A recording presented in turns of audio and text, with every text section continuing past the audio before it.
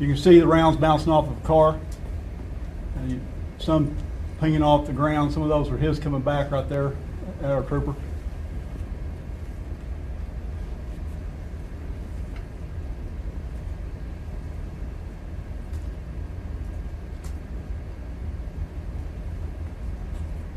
Is the truck disabled at this point?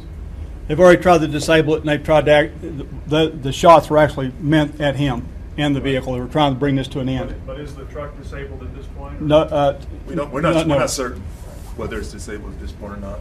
We do know he gets out at this point.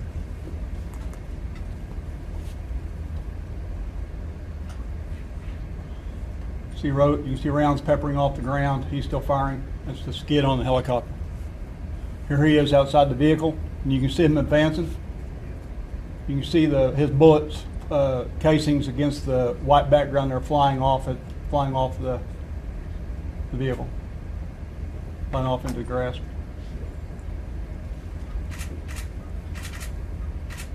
These are rifle shot distances, so this is not something for pistols.